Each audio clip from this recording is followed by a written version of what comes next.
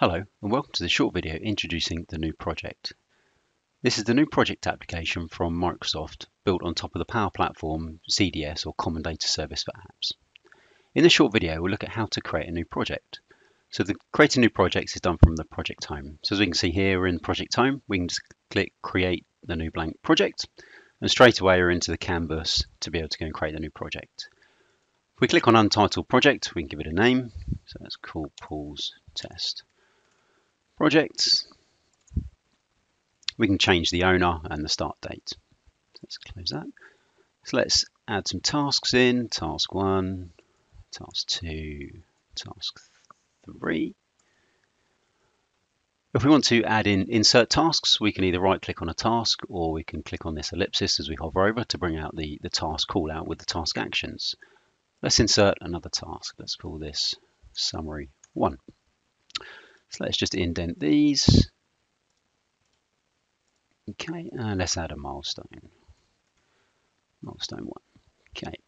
So notice we've only got the 3 columns, name, assigned to, and duration. If we want to add new columns in, we just click the Add Column button. Let's add % complete. Let's add start and finish. Okay. We can resize the columns as needed. Just drag them over. We can also change the order of the columns. We can just drag the columns as needed. The views that you set up here are persistent per project, so any user that accesses this project will see the same view that you've created. Let's look at assigning users to this task, or to this particular task or plan. So if we click here, we can add myself. I'm automatically in the team. No need to build the team anymore. We can just straight away search the tenant users, and let's add Lee. Notice the pop-up here. So the projects all backed by the Office 365 groups security. So each project, to give other team members access, they have to be part of the group, and the project has to be linked to a group. So we can either create a new group here or link to an existing group. For this demo, I'm just going to create a new group. So create and assign. So at that point, Lee and I are both on the group, so we can see the group members up here.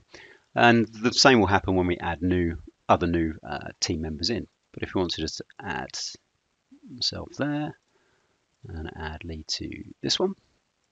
So you go, started adding users to the project. So I'd have projects anyway. I'd have access to the project anyway as I'm the owner, but Lee would also have edit access to this project via the Office 365 group. Let's start adding some durations, so we can start typing in here. And let's just add that, so we can see we've got some durations added in there. We can also add task logic, so let's add the depends on column and depends after. So here we can add some links in. Notice they're not called predecessors or successors anymore. So we can click in here and start typing. We can just easily link, start typing the task name, task 1, etc. So we can easily create the links that way. Or we can click on the task information in the details panel here, and we can create links here by clicking the add dependency. And we can just start typing, etc.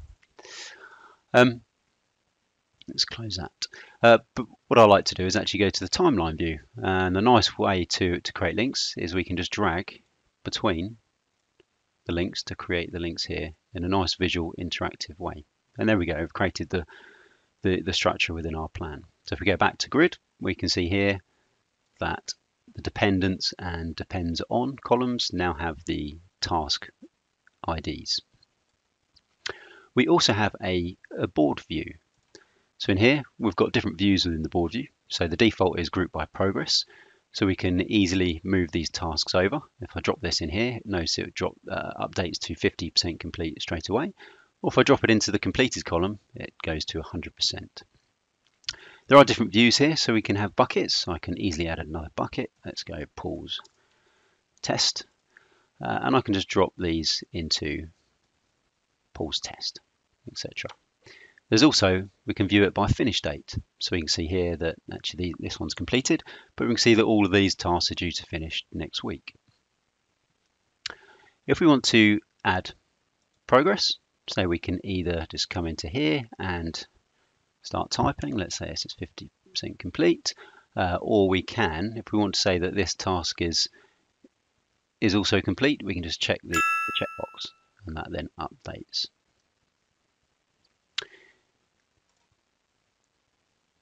We can also extend the task duration from this grid as well. So we can move tasks out, bring tasks in, and that will automatically update on the board, on the grid view as well.